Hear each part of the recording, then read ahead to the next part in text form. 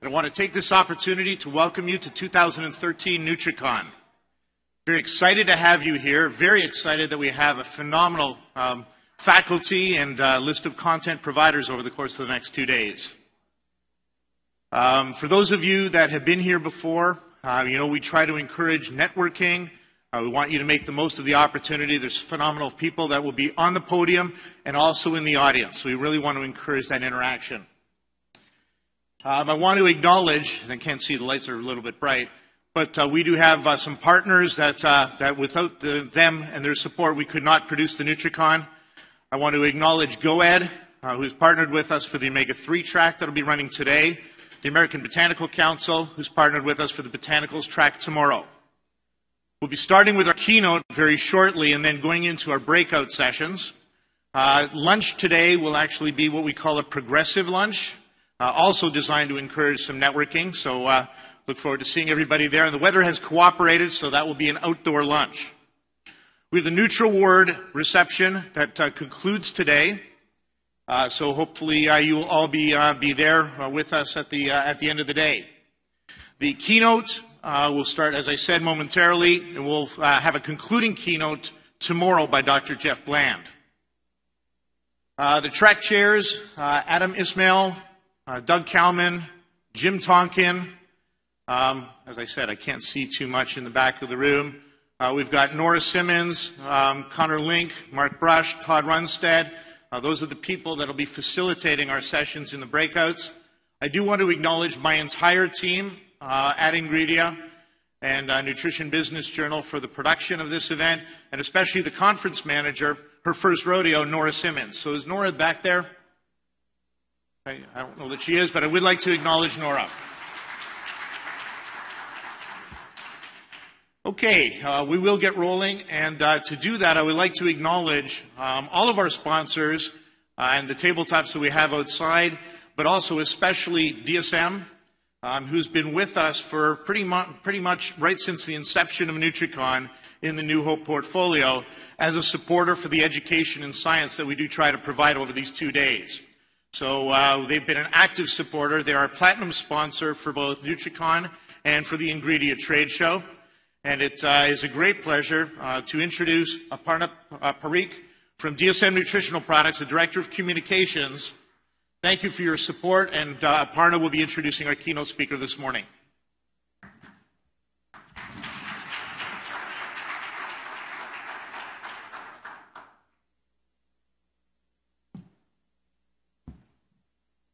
Thank you, Len. Good morning, everybody. I'm Aparna Parikh, Director of Communications for DSM Nutritional Products, Human Nutrition and Health for North America. On behalf of DSM, I'm pleased to be here today and extend a very warm welcome to you all. DSM has supported NutriCon Conference for more than a decade for its commitment to and leadership in science and technology within the health and nutrition industry, consistent with DSM's focus. Bright science, brighter living is central to everything we do at DSM. The products we create, the way we work together with our customers, and the aspirations we have. It refers to our commitment to creating products and solutions that make a positive difference to people's lives. I would like to thank the organizing committee at New Hope. A number of people work very hard and are dedicated to making this an exciting and informative conference. At this time, on behalf of both DSM and New Hope, it is my pleasure to introduce our guest speaker, Rebecca Costa. Rebecca Costa is the author of the acclaimed book, The Watchman's Rattle, a radical new theory of collapse. In it, Rebecca explains how the principles governing evolution cause and provide a solution for global gridlock. The book has been published in 30 countries with over 500,000 copies sold. She also has her own radio show called the Costa Report. In her riveting keynote speeches, Rebecca offers powerful takeaways on how to make corporations and organizations, whether medical, technical, financial, or educational, better fast adapters able to thrive in high failure environment, which makes her perfect for today's program, cutting-edge content designed to help you stay ahead of competition. Besides that, Rebecca is former CEO and founder of one of the largest marketing firms in Silicon Valley. Her clients included industry giants such as Hewlett-Packard, Apple Computer, Oracle Corporation, Siebel Systems, 3M, Amdel, and General Electric. Without further ado, please join me in welcoming Rebecca Costa.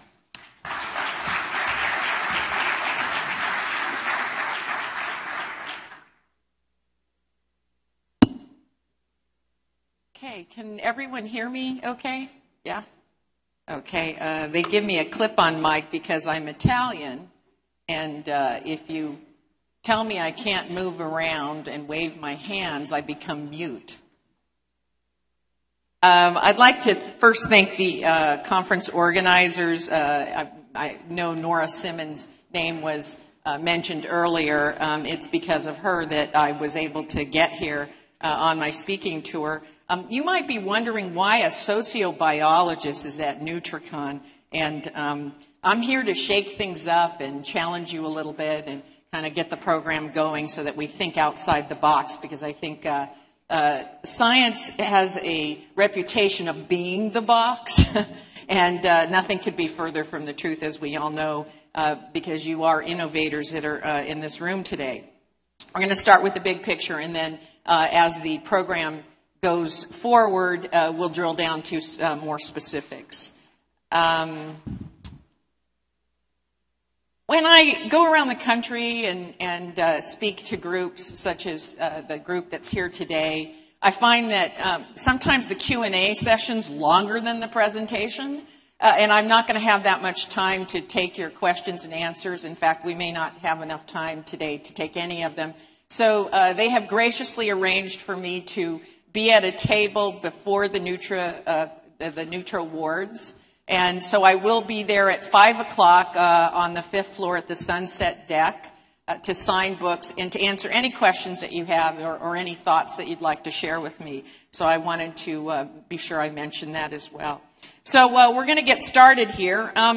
One of the things I'm going to ask you to do, and I promise I'm not one of those speakers that's going to make you raise your hand every 5 minutes or do crazy things, but one of the things I would like you to do for me today, just to get the program started, is I'd like you to look deep inside yourself, and let's all collectively have one moment of honesty here. How many people, and I'd like you to raise your hand, have noticed that in the last just 5 or 10 years, things have gotten noticeably more complicated and more difficult? Raise your hand. Okay, I want you to keep your hand up. I want you all to look around the room. This is your therapy. This is your free therapy. For a while, my son had me convinced that I was just getting older, and he said, Mom, you're just getting older and you're kind of losing control over things. You can't sort data out. You can't use your electronic new apps and so on and so forth. And then just as he was finishing that remark to me, we got into an elevator and there was an 18-year-old and she had a smartphone and she looked at my son. She goes, "Do you know how to turn the music off on this?" And I said, "No, this has nothing to do with age." So we live in a time where Verizon is now offering a smartphone with 200,000 apps on it. 200,000 apps. Now, I got news for all of us. We can't handle 200,000 of anything. But it's not just the technology that's coming at us. I mean, let's be honest. We've got people going on, people that manage huge pension funds going on 60 Minutes and admitting they're buying really complicated derivatives that they don't understand. Who goes on television and on 60 Minutes and admits that they're placing investments in instruments, financial instruments that they can no longer understand or even assess the risk of? We even have people like Nancy Pelosi putting her hand on the health care bill. Did anybody see this where she said, "I'm really glad we passed it, so now we can read it and understand what's in it"? So we've got our leaders in Washington, D.C. In fact, we've gotten so far removed from this biological spacesuit and what it can and can't do and what it needs to thrive and do well in the world that we've had to, and I'm embarrassed by this, by the way, we've had to make a law a law to convince people they can't text and drive a 2-ton vehicle at the same time. Really? Really? Really? Do we really need a law for that? Well, I guess if we don't understand and we can't reconnect with the fact that we're a living organism and that living organism needs certain things in order to thrive, if we can't figure that out, then the next step is our government has to tell you that you can't drink soda all day. Right? I mean, that's where we're headed. So one of the things that, I wrote this book about was complexity. We're just overwhelmed by complexity right now. It's accelerating in picoseconds. This is Eric Schmidt. I had the privilege of speaking with him not too long ago, and he happened to mention to me that about every 48 hours we're generating as much data as we did from the dawn of humankind to year 2003. So you see, this isn't an age issue. But biological change, evolution, it can require millions of years. We're not going to talk about epigenetics today because just even using that word, people start to wince. But I am going to talk about the normal course of evolution. But here's an interesting question that we should all be asking ourselves. What happens when complexity races ahead of the brain's ability to understand it? What happens when the tax code becomes so complicated that the average person walking the street can't do their own taxes anymore? We become gridlocked. This is the first sign that we're in trouble. When leaders, when experts can no longer agree, we become unable to fix our problems and we begin passing them from one generation to another as conditions worsen. One of the things we don't do very well at this point in time is understand exponentiation. You can ask very simple exponentiating problems to people and they always get it wrong. We always think we have more time than we do. Every civilization eventually reaches a biological cognitive threshold. I'm going to explain that in just a minute. Why? Because there's 2 clocks. One way to think about this is one clock is the pace of progress. And every time the hand moves, it's a picosecond. We're generating more data than ever before at a faster rate than ever before. And it's very difficult to know what the facts are and which science is good science and which is not. That's why this organization that sponsors this conference is so critical. And that's why I'm here today. But the other clock is the pace at which we develop opposable thumbs and we became bipedal. And every time the hand moves on that clock, 1 million, 2 million, 3 million years go by. Now we can argue whether those 2 clocks meet today, tomorrow, but logic tells us at some point the 2 clocks must meet. So it is the uneven rate of change between human biology and complexity that causes a gap to occur. And we are experiencing that gap today.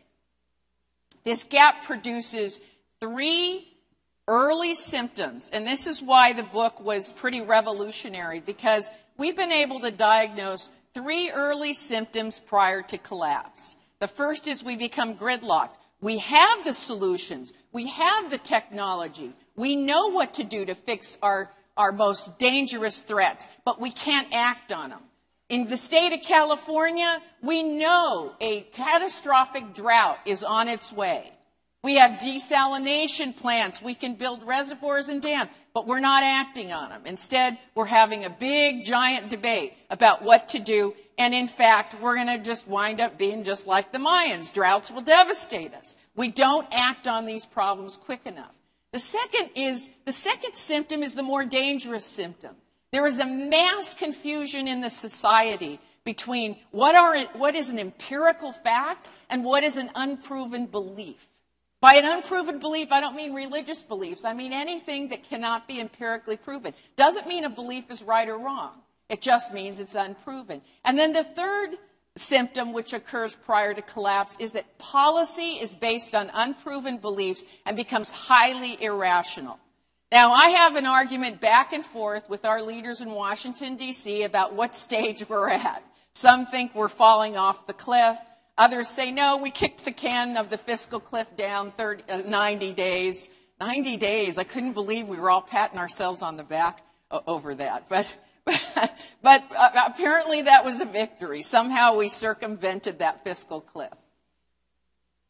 You haven't thought about biology maybe for a long time, so I'm going to just put a couple slides up here. The last time we had a major change in human biology occurred when we stood upright. We had an avalanche of new sensory input. Now think about it. All of a sudden we stood upright. We could look across these savannas and we could smell and see our enemies and things that posed a threat to us far earlier. But we didn't know what to do with it. We saw the information, but it wasn't intuitive as to what we should do. Should we attack? Should we run? Should we hide? What should we do? So during that period of time, we see a massively fast, rapid growth of the frontal cortex. The frontal cortex is basically your CEO of your brain. It makes all your logical decisions for you. Now, in evolution, that was considered a special event. Why was it considered a special event? Because it was fast evolution. It happened over 4 or 5 million years, and that's really quick. When people talk about history, and they talk about the history of the United States or the history of the Mayans, I laugh because as an evolutionary biologist, I think about history beginning at single-celled organisms. There's the history of the human organism, right? So when civilizations are young, problems are very simple. And they're easily managed by the left and right brain that we've evolved thus far. But over time, problems become more difficult. In your own companies, it's easy to solve 80% of the problems that you have. It's the 20%.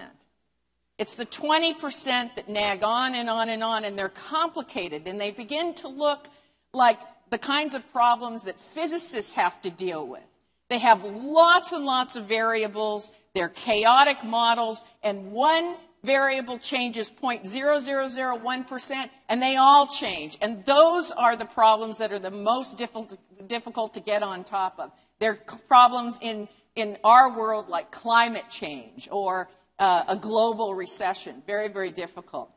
But one of the definitions that comes out of Harvard University of complexity is a very simple one. By the way, if you ever see a book that's about complexity, don't buy it.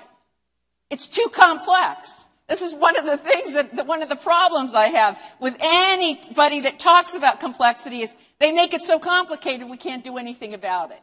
But the definition I like of complexity comes out of Harvard University, and it's a very simple one. In a complex environment, you have more wrong choices than you have right ones. And the number of wrong ones are exponentially growing. So in other words, the complex environment that you are all trying to navigate today, that you are all trying to succeed today, is a high failure rate environment. More wrong choices than right ones, and the number of wrong alternatives is exponentially growing. So the odds are growing against you. We want proof of this. 1 in 5 medical diagnoses today is incorrect or incomplete. 1.5 million errors in prescriptions, up to 100,000, and they're predicting maybe it's closer to 250,000 deaths from preventable errors. Now, complexity makes knowledge very, very difficult to acquire. And we have 4 V's working against us. You probably have heard this from the Gardner group. Volume, which is there are more people creating more information and the second is velocity, at a faster rate than ever before. The variety, you've got everything from streaming video, little text messages that people are saying, YouTube, the internet, you've got cell phones and smartphones. You have a whole variety of types of data that you have to deal with. And veracity. Of that data, how can you prioritize it? And which data should you be making decisions based on? According to IBM, and this is fresh information, and by the way, the 90% keeps going to 91, 92, 93%. 90% of the information you have available to you is unstructured. It's text, it's social media, it's all kinds of stuff that's floating around your company, and nobody can put a net out and corral it. But here is why that's dangerous. When complexity makes knowledge or data difficult to attain, we begin that second phase. Remember after gridlock? We start to substitute beliefs and make decisions based on beliefs instead of facts. In fact, medicine has become so complex that now only about 20% of the knowledge that clinicians use is evidence-based. So what is a belief? I'm saying unproven beliefs. What do I mean by an unproven belief? I mean, one, simply that it hasn't been proven yet. It may be proven at some point in time, and it may be disproven at some point in time, but we just simply don't know. Second thing is, we like beliefs. We are an organism that really likes to believe things, and I'll tell you why. Because it's cognitively inexpensive. You either believe something's true or you don't. That's it. But to empirically prove a fact, that is a very cognitively taxing and expensive, and you know, our brains just don't want to work that hard to have to go through all that data to determine what's true and what's not true. I had this experience in the midterm elections. I found myself disqualified to vote. I really did. I was looking at all these really complex initiatives, and I realized I hadn't done any due diligence on them. And besides that, they're worded kind of tricky. No means yes, and does anybody else have this problem? No means yes, and yes means no. And so I was standing in the voting booth reading it out loud, and the person next to me goes, "Be quiet." And I said, "Look, I got to read it out loud because I know how I want to vote, but they worded it in such a convoluted way, I don't know how to vote." But you know, we had this proposition about labeling for genetically modified foods, and you know that was a big thing in California, and that was complicated. I asked a lot of my friends about it, and they didn't seem to quite understand. They just said, "Well, we should have it." And I said, "Well, that's not good enough for me. I need some empirical information, something to back it up with." And by the way, we have beliefs that are small and large. Every time the light turns green and you walk across the street, you believe the traffic's going to stop, right? You don't generally stand there and wait for every car to come to a complete stop before you cross the street. When you put your money in the bank, you believe it's going to be there when you go to write a check. That's a belief. You don't know. One day you may write a check and your money may not be in that bank. One thing we do know about the human organism is that it requires both beliefs and knowledge. There is nothing wrong with beliefs. In order to function, we have to have beliefs. So people like Richard Dawkins, who believe that religious beliefs are really, caused a lot of destruction and harm, you know what my answer to him is? We've never found any group of humans alive on the planet since the beginning of humankind that didn't nurture beliefs. We drew hieroglyphics to make women more fertile, to catch larger prey. We've always nourished beliefs, large and small. In fact, all scientific discoveries, they start with a belief. We call them a hypothesis. We just use a different language. So we do have to have beliefs, but there's a point at which societies are thriving, they're progressing, they're doing really well because there's an accommodation for beliefs and empirical facts. We're talented, we can use both, and we do use both. But there is a point at which we make a wrong turn, and our beliefs overtake science. They overtake scientific fact. And I would argue today we have begun to make that dangerous turn. We become susceptible to unproven. Do you know who these people are? I know you know Dr. Oz. Do you know who the other guy is? Anybody? Bernie Madoff. I love this picture because he looks so nice. By the way, the people, he does. I'd give him my money. By the way, the people who turned over their life savings to Bernie Madoff, those weren't mom and pops. Those were very sophisticated investors who had been in the market for many, many, many years. What would cause them to turn over their life savings to this man? Because he said to him, "It's too complicated. I'd explain it to you, but you wouldn't understand it. And I have this track record, so I tell you what, you just give me your money and I'll take care of it." We have to be very careful because in a society where we cannot tell empirical fact from unproven belief, we become very susceptible to charismatic folks, and we have a tendency to follow false prophets. Don't even get me started about raspberry ketones. You think we might have a problem between beliefs and facts. Dr. Oz mentions raspberry ketones one time on his show, and there is a massive run by the consumers. And those of you who had raspberry anything in your products lucked out. But we have other kinds of beliefs that are swarming around. People saying, well, we have to put a cap on caffeine. How much calcium intake is good? Chromium is the latest weight loss phenomenon. Did you hear? You guys have all heard about this. Now everybody wants chromium. There's nobody talking about too much chromium might not be such a good thing for you. Everybody wants to lose weight and look younger. Organic versus natural products. Do people really understand that there are perfectly natural products that are toxic to the human body? But no, natural everything suddenly has a premium. So we have entered this period of time, particularly in the field that you work in, where there is mass confusion, and just a rumor or a spokesperson on television can completely make one product successful and devastate another company. So policy in general becomes shaped by beliefs rather than knowledge and fact. We have other beliefs on a larger scale. We now have 1.8 billion readings of the Earth's temperature, and we know the temperature is going up.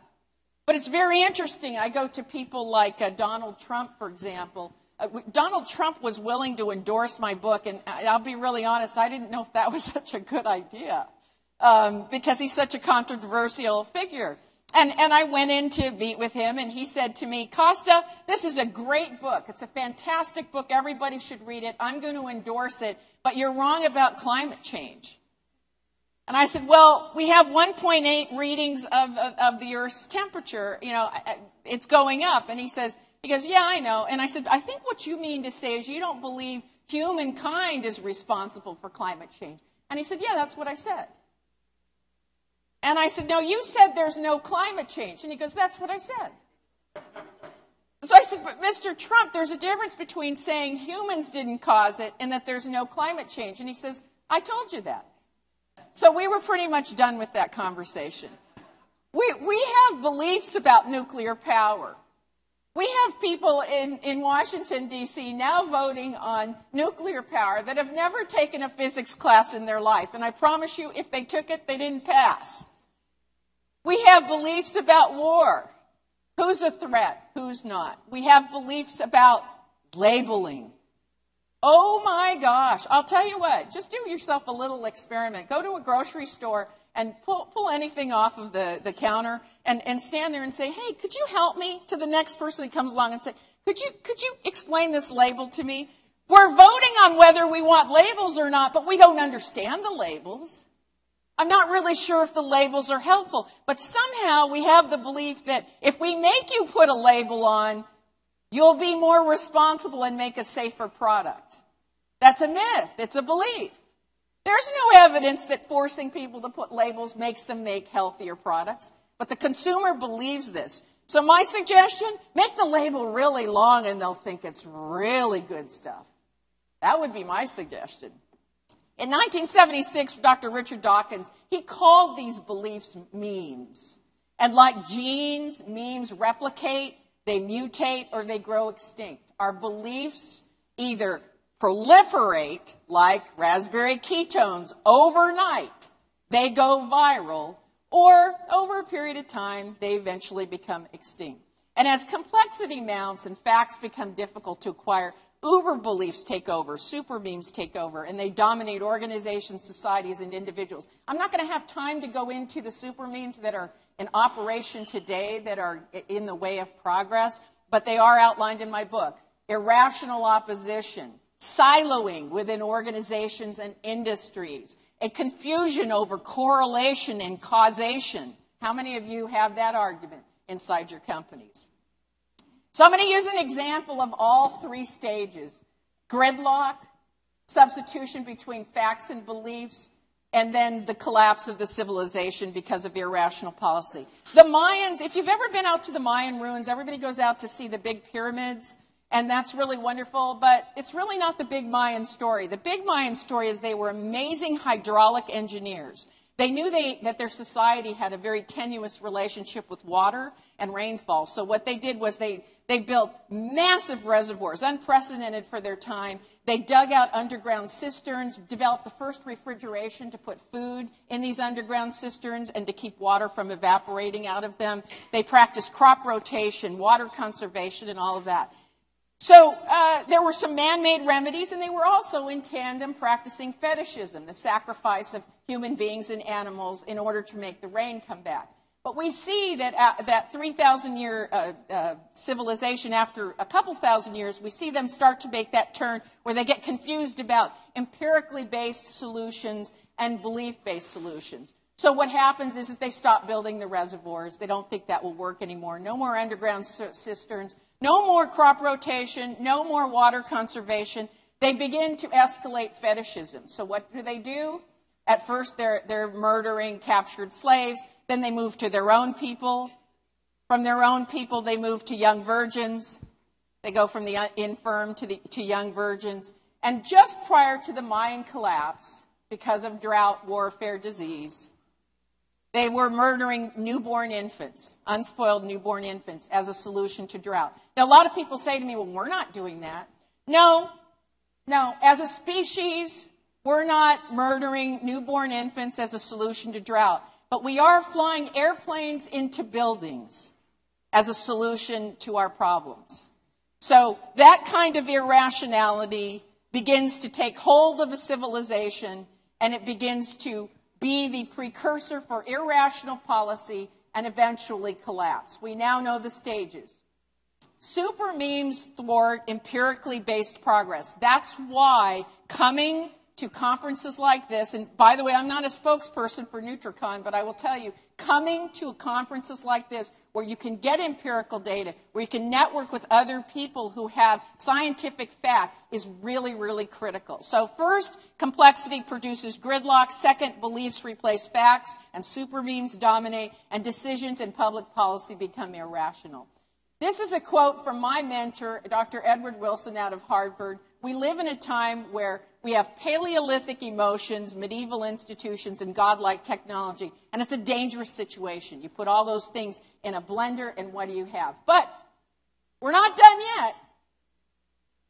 The fallout from a cognitive threshold is not our only evolutionary challenge. We are not born blank slates. We inherited some traits that were useful to our survival many, many millions of years ago, but they're not very useful to us today. Competition versus cooperation, aggression, violence, greed, hoarding, attraction to high-calorie foods. I only mention this because I have discovered recently that I am the descendant of extremely good high-calorie seeking organisms. I have. If you have a buffet out and you have fruit and carrot sticks and then you got pizza and donuts, my hand's going for the pizza and donuts. Now, I'm an educated woman. I should never eat a donut again the rest of my life. There's no excuse for it. But I want it. I want it, and I have this conversation with Oprah. I said, listen, there was a reason we want high calories, because calories in nature are very difficult to come by. And in earlier times, those who succeeded in identifying high calories and laid around and didn't waste calories when they didn't need to look for food or defend themselves, those were the survivors. Their genetic material propagated. Those people that were skinny and they ran and they ate carrots, their DNA didn't all make it. Not in my tribe. They didn't make it. Now, in other tribes, they were faster to get away from enemies, and maybe some of those guys made it. But listen, there was a genetic reason I look for calories. And now, I'm a logical woman. I know exercise is the cure to everything. I know good eating is the cure to everything. But every now and again, you will see me with a donut. By the way, I'm not the only person from my tribe. Does anybody see a problem with this slide?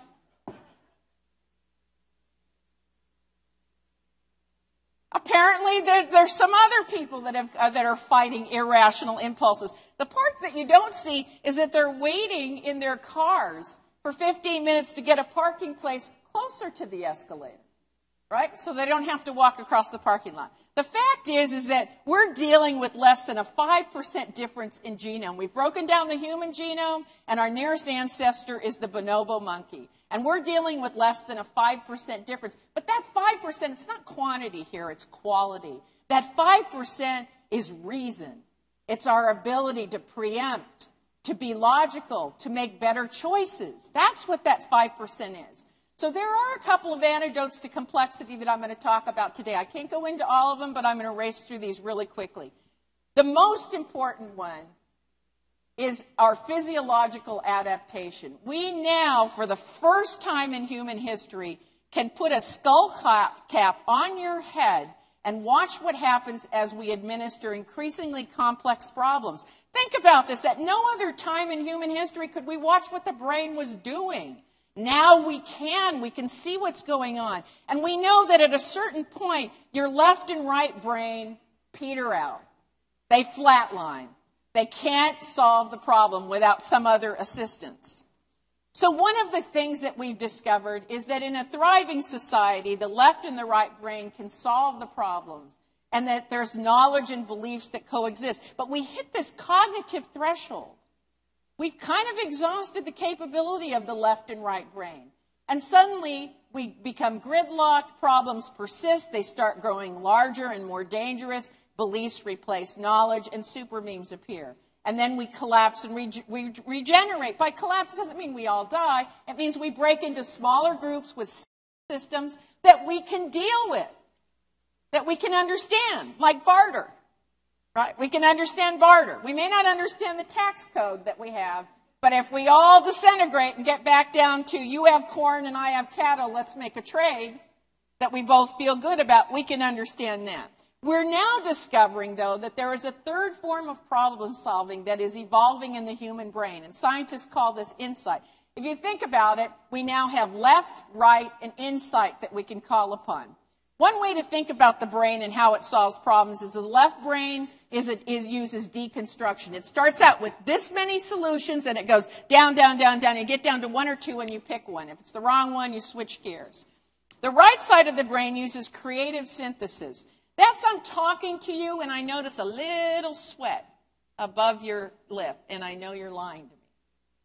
By the way, all of you in this room are excellent liar detectors, because liars represented a threat to your truth in earlier times. But insight is, so the left side of the brain is like a grocery store where everything's neatly labeled. The right side of the brain is more like a showroom, furniture showroom, where there's a picture frame, a magazine, a piece of art, and a couch. Insight is like going into a warehouse and imagining what you want, and it pops out. Now, there have been lots of aha and insightful moments throughout history. We kind of made these folklore. Newton, the apple hitting him on the head and discovering gravity. Archimedes sitting in a tub and the water falling over the sides of the tub, and he discovered displacement. We decided that those things were just sort of accidental. But oh no, they're not accidental. Actually, they're a traceable process in the brain. Insight is the process of organizing chaos in the brain and connecting two pieces of data that you've never connected before in a novel way. We can actually watch the process occur in the brain. Now, I'm going to roll, in the interest of time, I'm going to roll through some of these slides. By the way, these slides are available, so you can just email me if you want a copy of the slides or the presentation. I know they're also taping this, so I'm going to kind of roll through this. But one of the things that we know about insight is it comes on like a freight train. You've all sat in meetings where you're in a conference room and you're trying to deal with a problem, and somebody goes, I know, why don't we do this? And everybody turns around and says, how'd you come up with that? And the person says, I don't know. There's no traceability. It comes out of thin air. It comes very quickly, and it's not controversial. Everyone in the room knows it's a brilliant solution and immediately adopts it. So no fair saying, I've had an insight, you guys should all agree with me and side up with me, because usually it's painfully obvious, and we'll talk about that in just a moment. If you're a scientist in the room, you know that when you get to the point where you can predict an insight's going to occur, you're really on to something.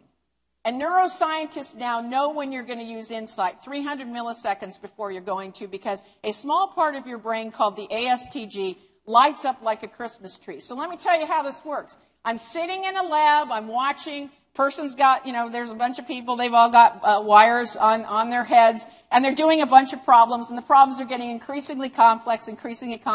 Now they go into a high failure rate environment. They're failing the answer of every question. They cannot do the problem, and every now and again we're watching and we'll say, he's going to have an insight, and 300 milliseconds beforehand, that person will solve a problem way above their pay grade. We'll go in and we'll interview them, and they'll say, I have no idea.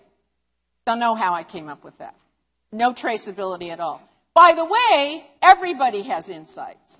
I write about a case in my own hometown where I live up near Big Sur, California, and we had a giant fire that was coming through. And I was very worried about a friend of mine who had a house in the middle of the fire. And he calls me up and he said, I had an insight.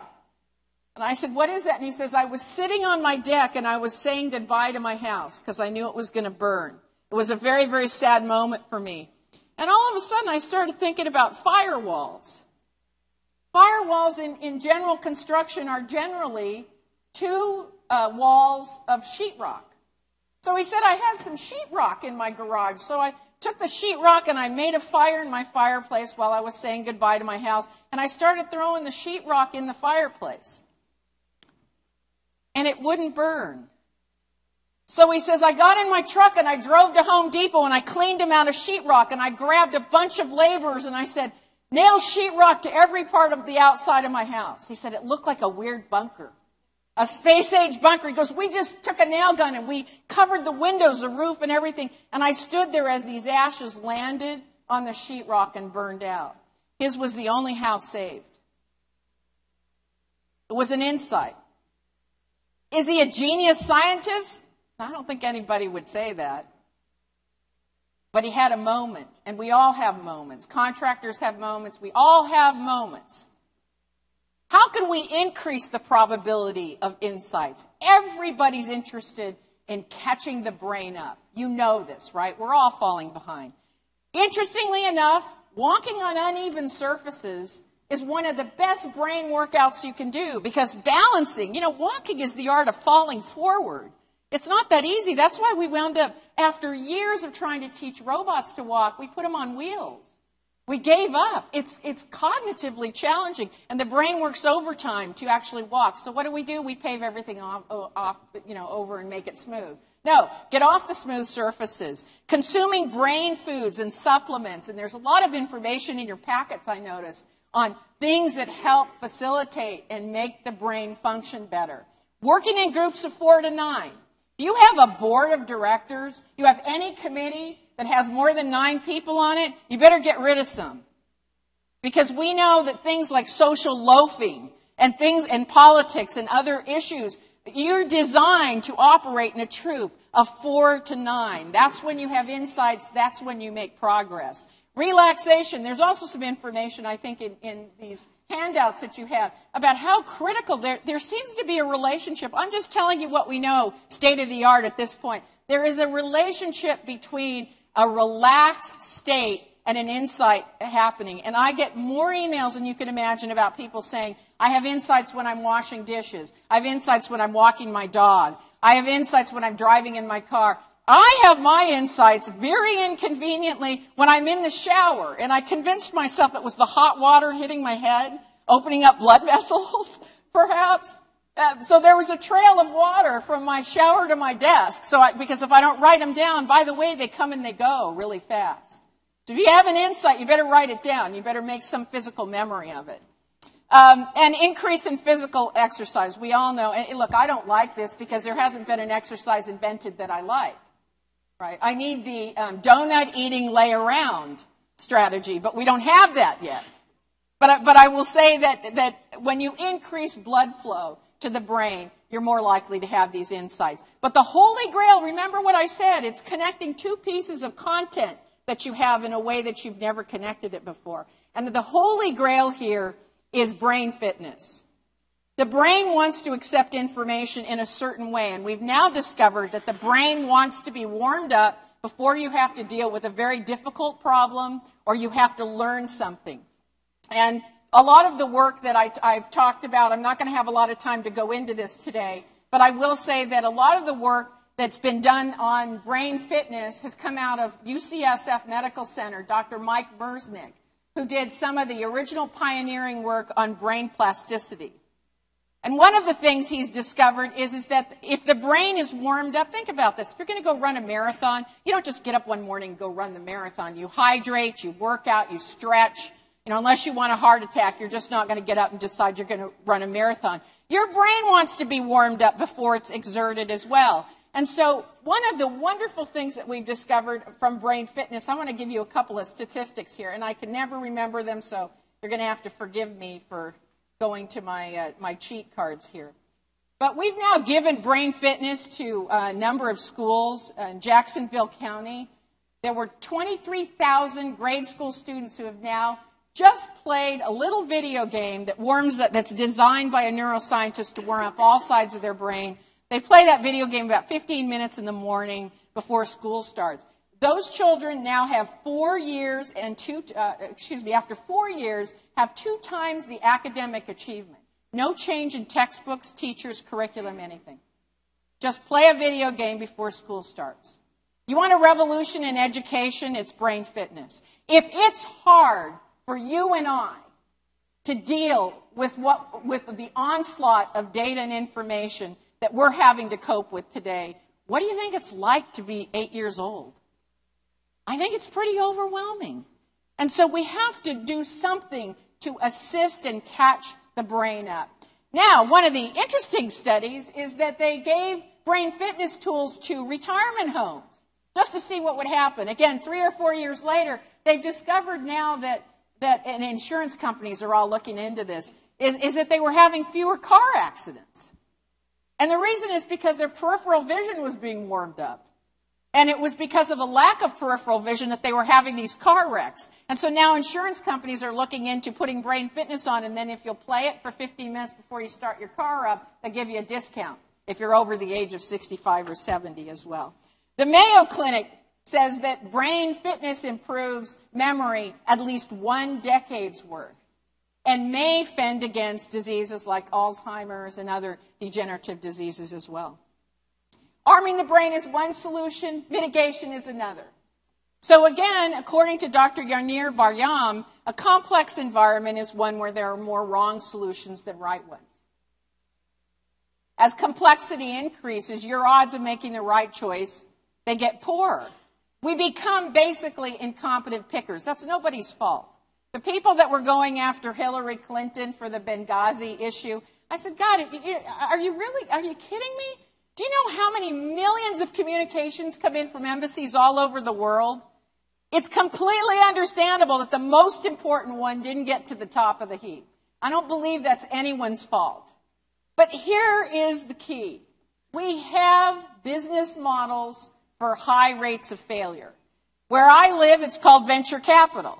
Venture capitalists are not, they're not experts at success, they're experts at failure. For every 100 companies that they do diligence on as best they can, better than anybody else, better than our government, that for every 100 companies, they're only expecting 10 or 15 to do well. But every venture capitalist I know does just fine with those odds. How about your company? What if you only had a 10% success rate? Can you succeed with a 10% success rate? I say you can. I say you can if you adopt the right model for a high failure rate environment. But you can't if you use a linear model. Let me use the Gulf oil spill as an example. Everybody remembers the Gulf oil spill. We're watching mushroom clouds of oil come out of the earth. I thought it was like a science fiction movie. I didn't think they were going to be able to close it up. And I knew a lot of the scientists that were down there, and they were saying, we may have really done it this time. But if you remember, do you remember that our first solution was we got all the smart people in a room and we decided we were going to put a concrete box on the hole? And then we waited 30 days and we went, no, that didn't work. Now remember, we're in a high failure rate environment where there are more wrong solutions than right ones. So we pick one solution, we wait 30 days. Next thing we were going to do is drill off the side from underneath, and we were going to siphon off some of the oil so it wouldn't get to the surface. That didn't work. The third solution was static kill. It did work, and it did hold. But imagine if static kill had been solution number 87 or 129. We would still be watching these Hiroshima-looking clouds of oil come up on the Gulf oil spill. Now let's compare this to the rescue of the Chilean miners. Do you remember this? These guys were trapped for 69 days in the bowels of the earth. The Chilean government did not pursue one rescue plan and see if that was going to work and go to another. They knew that they had a time-sensitive, mission-critical situation. So they pursued 16 rescue plans in tandem. And the 16, as they moved further down the road, turned to 15, turned to 14, as many of these rescue plans proved that they didn't work. In other words, what I'm saying to you is you have to invest in solutions and products like a venture capitalist inside your company. And if there's anybody saying, no, this is the one that's going to win, they're wrong because you're in a high failure rate environment. No amount of due diligence in the world is going to allow you to be the right picker and to pick the right solution. Diversification of solutions and raising the threshold for failure, making it acceptable, is a key to prevailing in a high failure rate environment. Anyone who's a biologist knows that any drive toward singularity is a drive toward extinction. And so you know that these pressures to be more efficient can create a great deal of vulnerability as you drive the company to singular departments, singular methods, singular technologies, and you make yourselves more vulnerable to collapse. The example that I frequently use is centralized versus distributed systems. One might be cost effective, right? It's more cost effective to have one accounting department. In fact, the most cost effective thing is to have one person in the one accounting department. But if that person has a medical emergency, nobody in the whole company gets paid that week. So you got to be careful as you're going to streamline and cut costs, particularly in this economy. I wonder, are your companies geared toward a high failure rate environment? Or are you doing same old business that you did before? I work a great deal with Dole Fresh Foods. I work with corporations all around the world. I would tell you Dole is a classic example of an organization that completely switched their corporate culture. They began investing in solutions and told their department managers that if they didn't have a lot of solutions that were failing early, failing fast, that they weren't acting like a VC. So in other words, once a year they say, give us all your ideas, even the ones that are long shots, and let's invest a little down the road, like the Chilean miner strategy. They have a fail quick culture. They use this language. They go, all right, I don't think that's going to work, but fail quick. So it costs us the least amount of money. It's a phenomenal culture because everyone's relaxed and no one feels like they're getting blamed. No one's worried of losing their job. They've created a complete revolution in terms of their culture. They have distributed business units that operate independently and are not all reporting into centralized corporate, so that if one fails, it does the least amount of damage to the others. And they have mission-critical redundancy. They've identified those aspects of their business that would be a calamity if they were to fail, as opposed to trim a little bit too far. So in summary, and I think I pretty much have used my time and then some, there is a natural growing gap between accelerating complexity and evolution and the limitations of the human organism. Look, at some point we have to come to grips with what this biological spacesuit needs to thrive. They did a poll not too long ago to ask people if they had more in common with their computers and their cell phones than they did with other humans. How do you think that came out? People feel they can't live without their computers and their cell phones, but they can live without other humans. We've made some kind of a weird and disturbing turn in our civilization, and we have to get back to the fact that what we have in common is with other living organisms on the planet. When you think your computer is more important than air and food, we have a problem. And that may be very well what some of you are dealing with. The gap leads to gridlock and belief-based behavior and policy. And there are certain tools that will enable you to prevail in a high failure rate environment. Think like a venture capitalist, fast adaptation using neuroscience as much as you can. By the way, if you're interested, if you got a pen out, you can go to Posit Science. I have no affiliation with this company at all. POSIT. And you can play the games that warm up your brains. Don't use the ones that gaming companies advertise and everything. Use one that has been developed by a neuroscientist because they're specifically developed to warm up all the parts of your brains. And you have mitigation strategies and tools, like working like a VC, working in smaller groups, and other kinds of tactics as well. So, do I have time to take Q&A? We actually do. So we have a couple extra minutes. Anybody brave that wants to ask a question? There we go.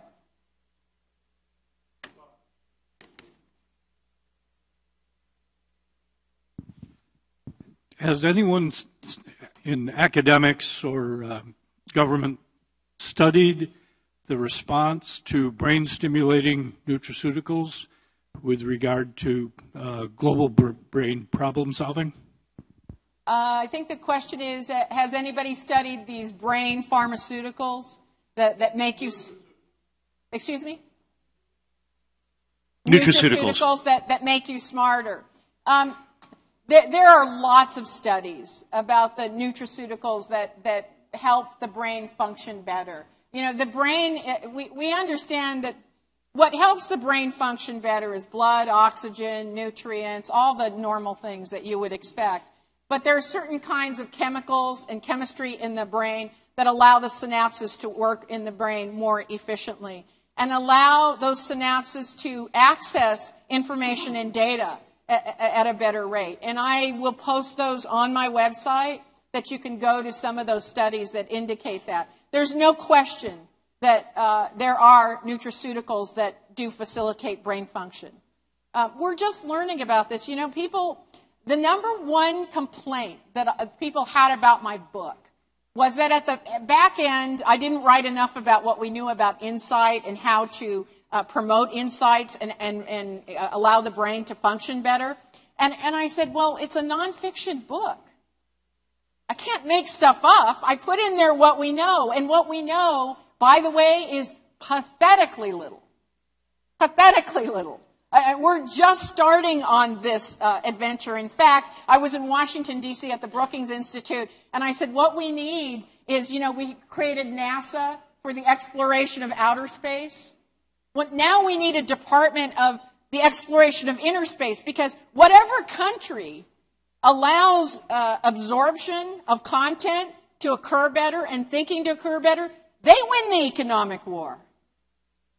Forget tariffs. That's old economics. We need to get out ahead of the problem. And getting out ahead of the problem is absorption. Is absorption of content and being able to test the veracity of it and bring the content that's relevant to bear on our decisions. If we make better decisions, I'm pretty sure you win the economic war. So I'd like to see a national program like that, and I was just back there speaking on that. And on the subject of brain nutraceuticals, take in the Healthy Aging session where we will actually be talking about that specific subject. We'll have time for one more question. Any burning question? We've got one. It's good question. Next, you want my phone number. By the way, please do. I ran my time a little bit over today, and we can't take a lot of questions. Please do come by. You can tell I'm a friendly sort of person, and no question is out of bounds, and no thought that you have is out of bounds, because I learned so much. When you go out and you meet with the public, you learn so much. You have information that I would like to have, so I hope that you will stop by. I'll be at the Sunset Deck at 5:30, but I'll probably get there around 5 o'clock. And there is my website, RebeccaCosta.com. If you don't like reading, the book is available in audio form. It's also available in Kindle form. And also, there are so many videos that I think we must have 50 or 100 videos out. So you can just watch the videos. Put them up on your computer while you're working and watch the videos, and you'll get some takeaways. So thank you, Rebecca. That's really insightful and great information. I do have a quick question. I'm Kevin Williams from Pure Branding, and we do a lot in helping organizations like this distill information so that people are willing to listen and hear it. And what you're talking about is that this idea of empirical evidence versus beliefs. In Daniel Kahneman, I'm sure you know him, Think Fast, Think Slow, that book that was... it's a great book. Great book. He talks about fast brain, slow brain. And that fast brain is the way we navigate the world. A lot of information at once. And then slow brain is when we get into the empirical evidence and everything else shuts down while we're having that kind of conversation with ourselves, looking at the facts. If we're absorbing all this information today, there's so much facts out there about, for instance, the audience we have here today and all the products that they can present to the public. How can people possibly navigate or absorb that kind of information in a factual-based, empirical evidence way without first applying their beliefs or their, we call that fast brain, that intuition, which is based on beliefs, to make some assessments to judge the situation and then start getting empirical? I think you really have to start, I speak to grammar schools, I speak to Harvard University, I speak to Washington, D.C. I always start with, well, what do you think you are? Look, you're a living organism. That's what you have in common with the rest of the living world. And as a living organism, there are some things you can do that will facilitate and make you function better, and there are other things that you do that make you function terribly. If you don't start there, if you don't reconnect people with the fact that they're trapped in a biological spacesuit, and it doesn't matter if it's President Obama or you and I, we're overwhelmed. Everybody's overwhelmed. Too much data. And you saw the 4 V's, right? Volume, variety, veracity, and everybody's dealing with it. So I think you have to start with reconnecting people to their biological origins. And so when I start with grammar school kids, I start telling stories about when we lived in the cave and the fact that we only have a 5% genome difference from a bonobo monkey. I would argue there are lots more healthy bonobo monkeys than there are humans. Right? That 5%, it's logic, it's reason. But right now, if Ed Wilson was sitting on the stage with me, he would tell you that we've built a society that caters to the lowest instruments of our genetic inheritance. Our instincts and those we share with the rest of the animal kingdom. But we are not catering to the highest instruments, which is our ability to look at empirical data and my ability to make a choice not to eat a donut. Now, I took that a step further, right? Because I know better now, and I know that I'll be tempted. I'm not able to say no donuts the rest of my life. I'm weak. So you probably don't want to pay any attention to anything I say. Right? But so I can't make that rule. So what I did was I made food rules. And my food rule is I'm allowed to have a donut any time that I'm at a conference. I can have 1 donut. Well, I don't do that many conferences right now because I'm writing a book and doing other things. So that's going to be 3-5 donuts a year that I'm going to be doing. That's not going to hurt me. I know a doctor who says he's going to eat... he's allowed to have as many tortilla chips on that first basket they give you at the Mexican food restaurant. He's allowed to have as many tortilla chips in the first basket. When they refill it, 0. He's also allowed to have a hot dog anytime he's at a Major League Baseball game. Well, he only gets out to 2 a year. So you can put in rules, compensatory behavior, those kinds of things. But you're going to have to start with connecting people to their biology. It's the reason we drink soda. It's the reason we don't exercise. It's the reason we killed PE in schools. It's the reason, it's the reason we're polluting water. I get back to everyone will tell you I can't live without my cell phone. But there's an illusion they can live without clean water. How did that happen? That's kind of what you're struggling with at a very base level, right? Otherwise, they wouldn't have to tell us about texting and driving. That would be my argument. I mean, when that came out, I was kind of embarrassed for all of us that we got to make a law for that. We should have been able to figure that out, but we've drifted so far away from our biological origins that this is the problem. There is a conflict between beliefs and facts, and it's tough to introduce facts about biology when people don't even think they're a biological organism anymore. Thank you very much. Ladies Thank and you so gentlemen, much. Rebecca Costa.